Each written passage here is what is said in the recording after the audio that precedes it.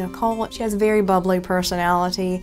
She is a very happy person. She does not meet a stranger. I remember when she was younger, she would go up to people and just start talking to them. She still does that. I'm really fun and I like to make people laugh. That's like my main reason, and just to make people smile, that makes my day, really. Sherri and Nichole have a very strong connection. They're always together. Sherri is not only Nichole's mother, she is also her nurse at Pawleys Pediatrics Adult Medicine. So Nichole is one of our patients here at Pawleys Peds and Adult Medicine. She's been coming here for almost 5 years. The clinic is in Pawleys Island, a primary care facility 70 miles north of Charleston. Probably about 2 years ago, she started getting involved in the Telepsych program for her diagnosis of ADHD and mood disorder. It was terrible.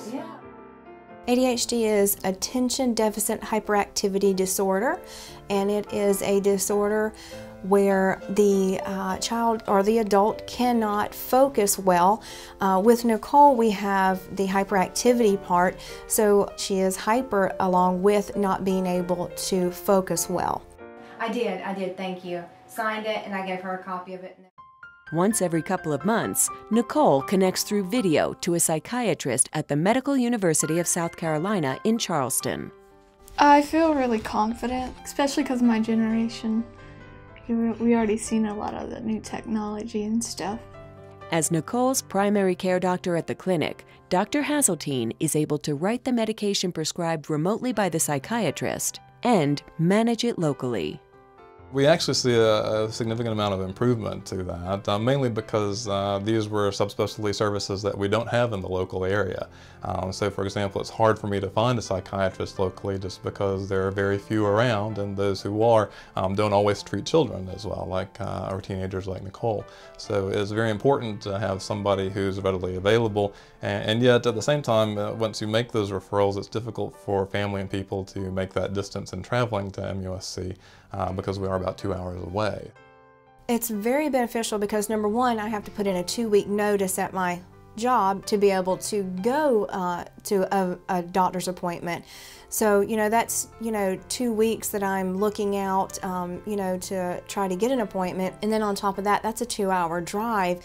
So if I have something that I can utilize here in the office versus having to take a full day off of work is a lot easier on my pocket.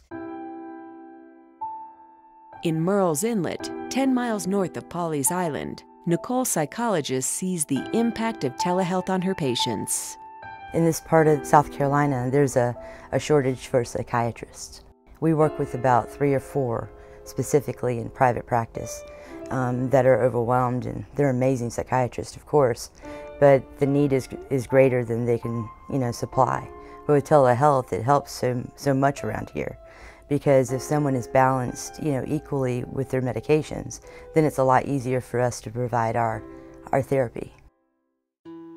This collaborative model, in which mental health services are brought to the primary care clinic, allows patients like Nichole to receive quality care within their local communities. I think we have seen some improvement in Nichole. I think she's much more stable, much more focused at this point. Her medications have been adjusted in ways that I wouldn't have felt comfortable adjusting them, and so we're seeing improvements from that standpoint. It's been a great program to help her and myself.